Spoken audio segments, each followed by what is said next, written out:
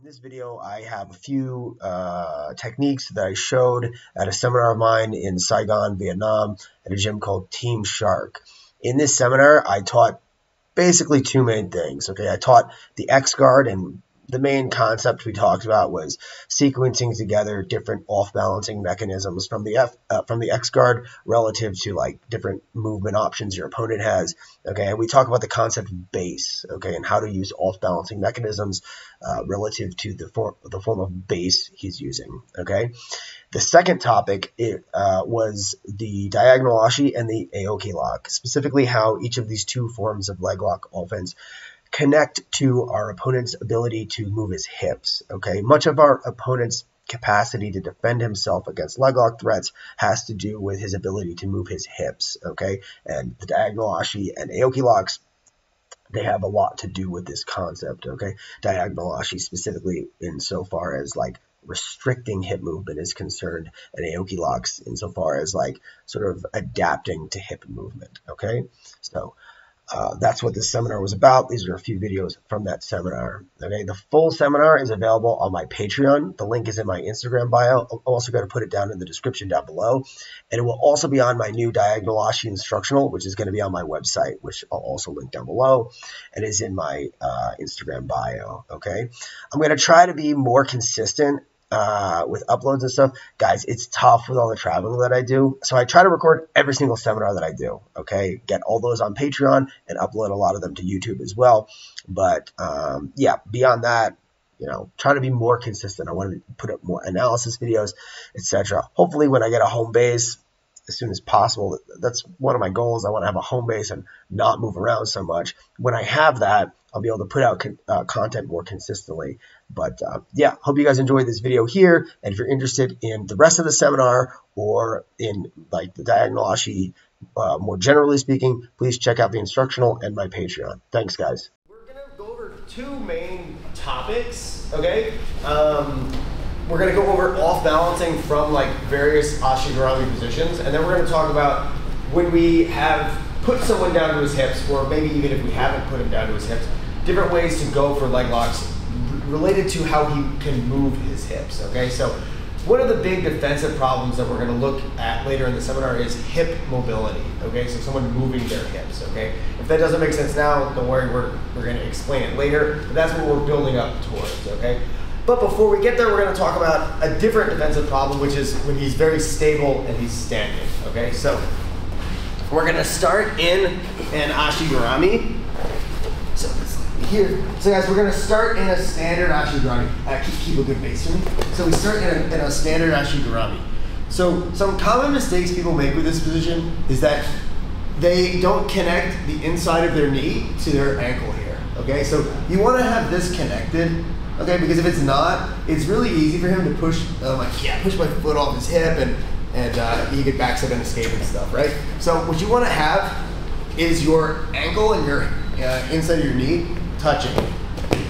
So to do that, what you want to focus on actually is where is this foot? Okay, if this foot is pretty low on the hamstring, it'll be really easy to connect it to my ankle here. Okay, the higher my foot goes here, I can still make this connection, but it's way harder. If my foot's low, it's very easy to make this connection, right? So when you're trying to make that connection, what I want you to focus on is just get your foot as low as you feel like you need to get it, right? It shouldn't, like, this shouldn't be a like physically hard thing to do, right? If your foot's low enough, okay? The second thing that you can do is take your hand here, take your pointer finger and your thumb as far as you can, and post on your thigh, like right in the center. Okay, what this does is it makes it really easy to keep your hips high. You don't need this, right? It's not like essential. You could also have an ankle lock grip. This is fine too. But what I like to do is I like to have this here because it keeps my hips really, really high. Now when we bring our hips low, which we are gonna do, you have to take an ankle lock grip because now there's nothing controlling the leg.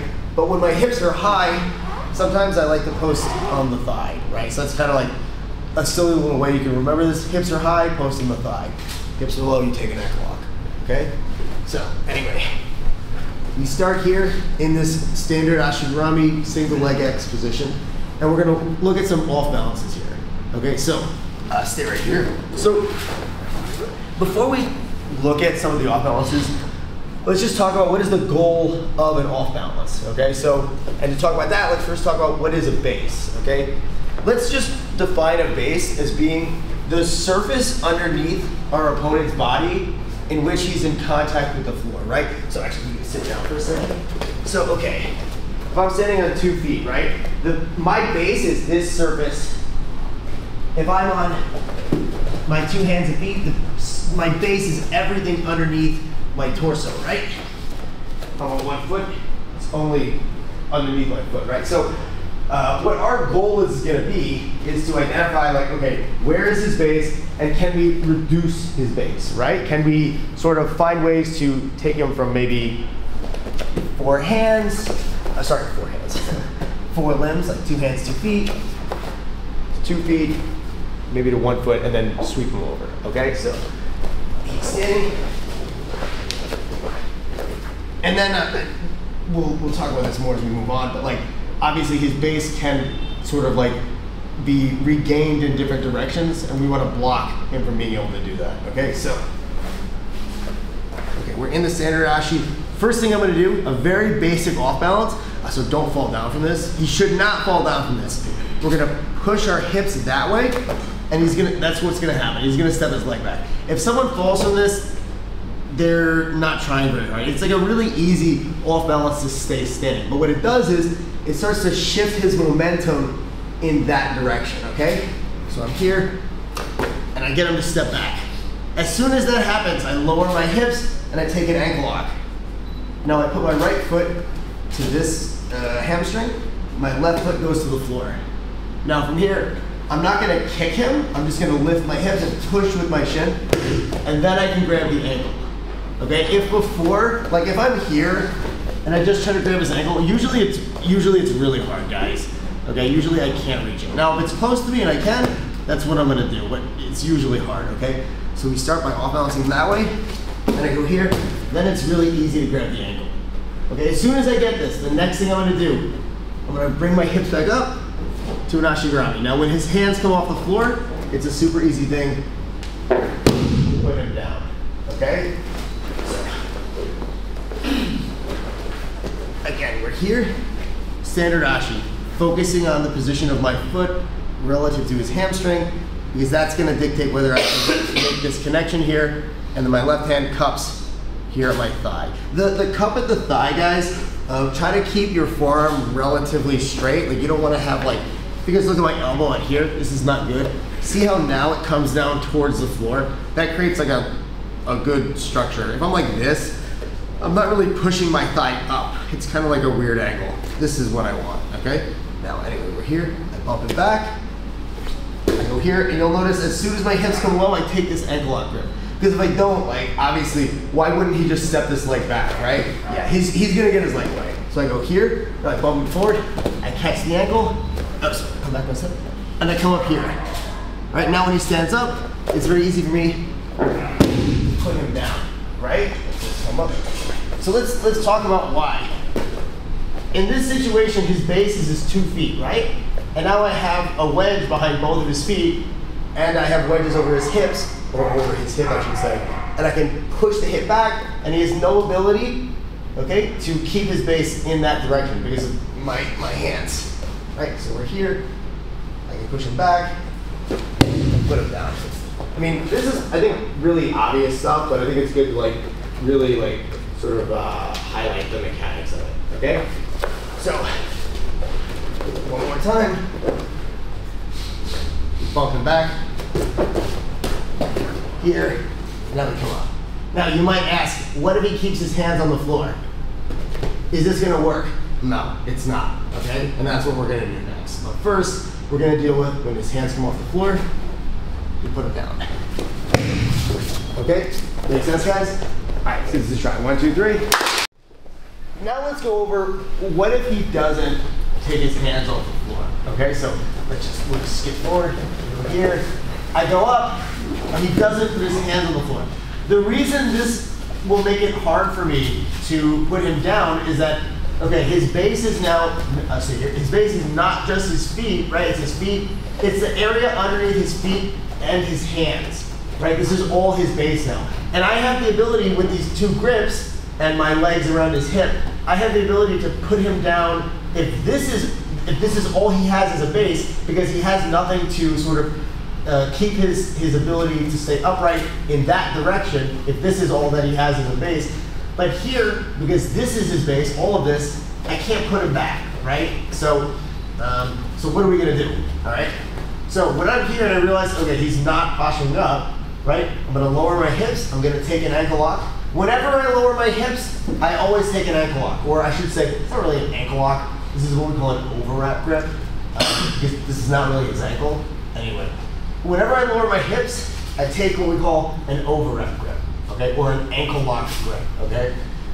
I just don't want him to pull this leg away, okay? So from here, I'm gonna go to an X guard. And now, because my legs are controlling this leg, I'm gonna let go with my hand, right? Now from here, I'm gonna push and pull, get his leg over here, just sort of start to make it difficult for him to keep his base. And then I'm gonna start to work to get my left hand underneath his leg. Okay, there's two main versions of the standard X guard. Okay, so stand up tall for a second. There's two main versions. One with an overwrap grip and one with a scoop grip.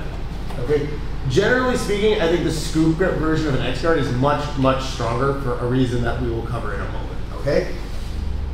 If you look at what he can do with his foot here, he can keep the foot flat on the floor, like very easily. It's not easy for me to get the foot on the floor, okay? If I can get to a scoop grip, okay, now it's very easy for me to get the foot on the floor, right? And if you guys understand what we've been talking about when it comes to the base, that's all he has as a base now, if he's standing, right? And even if his hands are on the floor, right, this is a much weaker base, okay? We're gonna see there's different ways to like exploit his base here. Okay, if his hands are on the floor, he's standing, there's various ways to exploit his base. Okay, so, but first of all, we have to talk about how do we get him. If his hands are on the floor, he has a stronger base, but what he can't do is put his hands on my legs. Okay, so one way he'll escape this is by posting on my legs and then backstepping. Right? Let's go back. And if he's standing, that's a constant threat. And we have to address that, right, with hand fighting. Right? Hand fighting, stop and push and pull. But if his hands are on the floor, I don't have to worry about that as much, right? So let's bring this leg out and a hand back on the floor.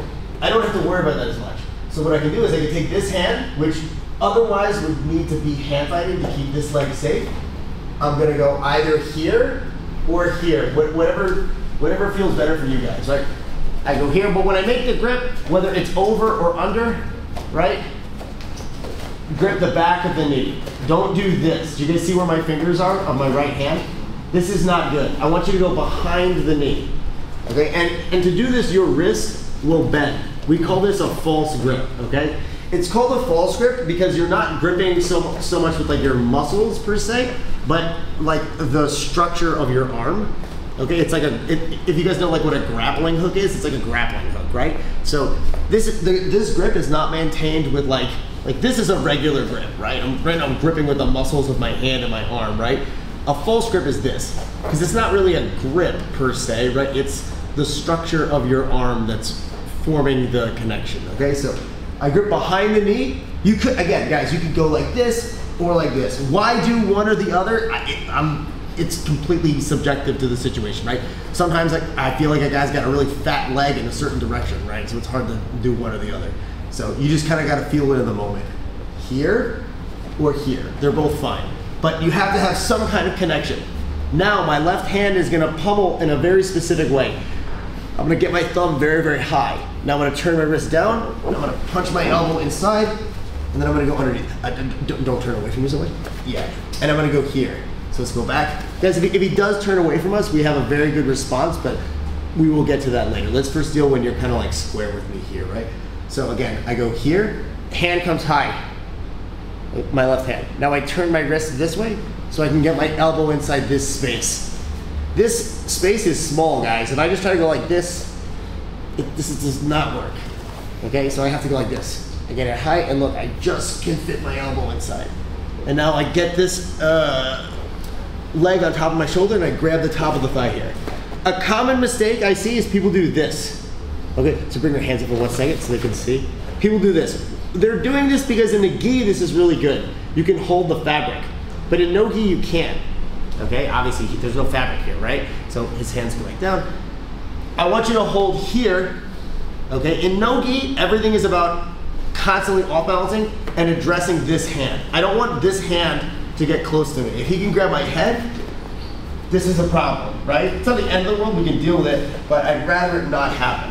I want to post at the back of the elbow here with this hand, okay? Or if he goes here, I want a hand fight, right? But that's gonna be hard if his hands are on the floor, okay? And we're gonna see when his hands come off the floor to do this, there's ways to off balance him, okay? So, anyway, for now, let's assume he keeps his hands on the floor. Now we have a scoop grip, okay? And it's on top of our shoulder and I'm holding the top of the knee. I'm gonna push and I'm gonna come up on my elbow. We're gonna do the most basic, and in my opinion, probably the most effective sweep from this position. It's called the get up sweep, right? All we're gonna do is we're just gonna get up, okay? I take my left foot, I put it here, like I'm stepping kind of on the inside of his thigh, and I bring my hips out and I'm on my right elbow. From here, I come up onto this leg and then I put my left foot down. And now we just get up, right? And from here, a couple different things can happen. If he stands up all the way, yeah, this is essentially like a single leg takedown at this point, right? If he goes back down, it's still kind of like a single leg, right? Like it's like a very high treetop single leg. From here, you'll either put him down, or if he's really good, you'll have to attack his back, okay? So again, it all starts from single leg X. I bump him back, I bump him forward, I catch here, but now he's smart and he doesn't take his hands off the floor, right? So I can't put him back. So I go to an X guard. Okay, I push, pull, now I get my grip underneath, and he still keeps his hands on the floor. Okay, the weakness of this from his perspective is that he can't do much to sort of mess with my leg here. Yeah, and we're gonna see when he does that, we have options to off balance him, right? But for now, his hands are on the floor. Okay, it's gonna be tough to take him back, okay? It's gonna be tough to take him forward. So what I have to do is I have to get up. What I have here, like the strength of this position from my perspective is that, okay, his base is solid, but I'm underneath his base. So as I come up, right, like you start to reduce his base, right? Like, I think of the X guard as being like a little gremlin inside the engine of a machine, right? The machine can work properly until the gremlin starts fucking with it, right? So that's how I think of the X guard. You're a little gremlin inside the engine of his base, and you're trying to find ways to fuck it up. Okay, anyway, from here, very important, especially if you're sweaty, go like this. If he's sweaty, he could definitely kick out and then get away from me and you lose everything. So let's just go back here. Hold here. And what I would do is start walking this way, like running towards it. He'll either accept the bottom position or you attack the turtle. Either way, it's a success, okay? Make sense, guys? Any questions before we get started? All right, let's give it a try. 1, 2, 3. Now let's look at, we're gonna go back to the X guard and we're gonna look at another way to put him down to his hips. And this sweep that we're gonna look at also leads into one of the main positions we're gonna talk about in the seminar, okay? So Alan, sit down for me. Yeah, stay right here, this is good. Okay guys, we're gonna talk today a lot about this position. This is called the diagonal Ashi, okay? Both of our feet are on the inside, and so whenever we're doing leg locks, we have a primary leg, that's the leg inside my hips, and we have a secondary leg, that's the leg that's not inside my hips, okay? Sometimes you can have both inside the hips, in which case I would say the secondary leg is the one that's farther away from me, but usually you only have one leg inside your hips, okay? So primary leg is the leg inside my hips, secondary leg is the leg outside my hips, okay? So we're gonna talk about this a lot, right? And the diagonal Ashi is where my feet are inside his hips, right? They're inside his hips, and the lower half of his primary leg is outside my hips, all right? This is a really, really strong position for a key reason called double trouble, which we will talk about later. But first, let's look at how can we get there off of a really effective X-guard sweep. Okay, so I'm back in the X-guard, I have a scoop grip. This time, so just put your hands on the floor. Remember guys, the hands being on the floor means that it's harder for him to sort of mess with my legs, okay?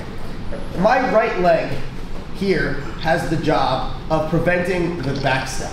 Okay, the back step is if he steps his left leg back, and put and stop here, good, and posture up, all the way up, good. So what he just did was a back step. And why this is dangerous for me is that now he is occupying what we call my J point. My J point is the line across basically my the top of my knees and my hips, right, where I'm in jeopardy of having my guard pass. Because basically the way a guard works, right, is that I want to have the ability to push him with my legs to keep his upper body away from my upper body, right? Here, I can only do that with my knees and shins, which require a lot of I have to really bring my knees into my chest here. It's not as effective as if I was facing him and now I can push him with my feet, okay? So when you have a guard, you can push him with your feet, your shins, or your knees. And you've got to be able to push him to keep him away from you. So here, it's harder to do that than if we're here. So the back step is a really effective move on his part. I want to keep my shin behind the knee for the most part, because that's where it's hard for him to backstep. If I'm here, he can backstep very easily. Yeah. Let's go back. Okay? I want to keep my knee facing up this way. I don't want it out here. So now when he goes to backstep, it's pretty hard, right? Now what he can do is he can take this hand and post it on my shin and push it down. Now the backstep is easier, right? Because he lowered my right leg. Let's go back. He lowered my right leg, right? So when he does this, what I'm gonna do is this. I'm gonna hand fight, and I'm gonna push, and I'm gonna take this foot off the floor again. Now, when he goes to push with the other hand, that hand, we trip him, okay? So, let's go back. So I'm here, okay, he wants to push this leg down. He could do that with either hand, right? You can do, I don't know, you can go like this. You can do that with either hand, right? So let's go back. This hand, I block it. So now he's gonna go with the other hand. I sit up. Now when he goes for it,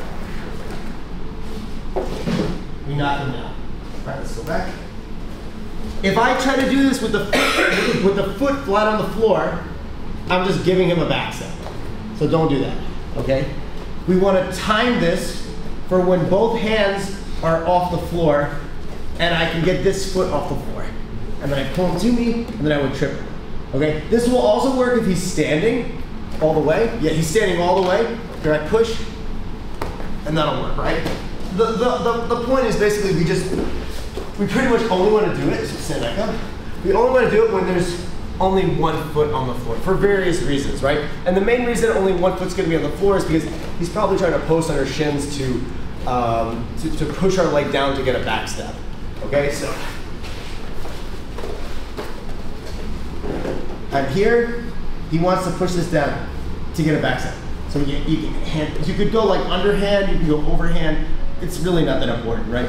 I just want to keep this hand off my shin. I hold it. So now he's going to use the other hand. I extend him. And now when he reaches out, we trip him. Now when we trip him, guys, my left shin pushes him this way as my right leg pulls the shin this way. And I would continue to hold this. Now when I put him down, I sit up and I grip it right here. Now this leg goes at the back of his knee. This hand holds here. Now I'm going to take my left leg out and I throw my foot inside. Now my left hand goes underneath, and we sit up, and we grip the secondary leg. Okay, and we have a very easy transition into a diagonal ashi. Okay, so again, I'm here, his hands are on the floor. And again, guys, this will also work if he stands up all the way, his hands are here, you sit here, and I catch. So let's go back up. What's key, guys, is that after I trip him, I catch the ankle. Okay, so I sit up, Now look, I'm gonna go here. I trip him and I catch the ankle as he's falling. Okay? Now I control the secondary leg through a combination of my right shin pushing and my right arm pulling. So I'm controlling the secondary leg, that's this leg, through this. Okay, does that make sense, guys? Now look, this hand here holds the top of his knee, like the top of his thigh. I'm gonna take my left leg out and get my hips close. Now I throw my left leg over the top. Okay, now here we could also go to cross ashi. If you want to do that, that's another option. But today we're gonna look at the diagonal ashi. So from here, I just keep my head forward.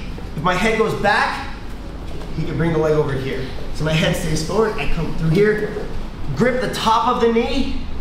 Now I also hold the ankle. Now I extend my right leg, I sit forward, and we get an overwrap grab. And we're gonna look at this position like extensively now, okay? This is one of my favorite positions. If you get this and you're good at it, he's really, really in danger, okay? So one more time. And also, guys, to talk about the X guard again for a second. So if you stand up here. So all these different options that we've looked at from the X guard, you want to always be playing them off of each other, right? So always try to look at what he's doing to give you a direction for what you should be doing, right? If he is like standing, right, you should not be doing a get up sweep. It's probably not going to work. You go here, he's probably just going to like, you know, put his leg flat, and he back steps, and you're getting your guard pass, right? But if he's standing, you can go for the trip, right? If he's got his hands on the floor, don't go for the trip. He's just gonna backstep. Yeah, you're giving him that, right? This foot being here is only effective if I have the ability to put him back. And we've sort of already covered the fact that if his hands are on the floor, I can't really put him back. It's not realistic, right? But when he goes to fuck with this, right? Now I go here, now he uses the other hand. Yeah, now I can actually do that. And a sign that you're doing this right, guys, let's go back. A sign that you're doing this sweep right is that you can do it slowly and with control. So you reach this side again, look. When I do it, guys, look. I can hold him in the air. Now we very slowly can put him down, the catch here, and my right shin slides to the inside of his knee. I hold tight with my left hand, you throw this left leg over the top. Head goes forward, arm comes underneath, grab the top of his knee, extend my right leg, and you have a really, really good control of the secondary leg, all right? Make sense, guys? Yes. Yeah, question? What if he doesn't use his second hand to fight? You'd have to do other things. Yeah, you could just do a get-up sweep, right? There's always other things you can do, right? This is assuming that he's really trying to get the back step, right? So if I'm here, yeah, he doesn't. Let's say he's here, he just keep the hand on the floor. No, keep the hand on the floor. Yeah, I would never do this. I would like maybe go back here, right? Maybe go get up sweep. Yeah, you just gotta feed off of his reactions, right? Okay. Yeah. So if we're here, now he goes to the other one. Yeah, then I would do this. Or if he stands up all the way, right? Like here, he could do a back step just by keeping good base. Yeah. So pick the leg up and back step. Yeah, here you can do back step, and just keep a good base. Right, let's go back. Right, does that make sense? Yeah, so always feeding off of his reaction, okay? But if we can, here, he reaches.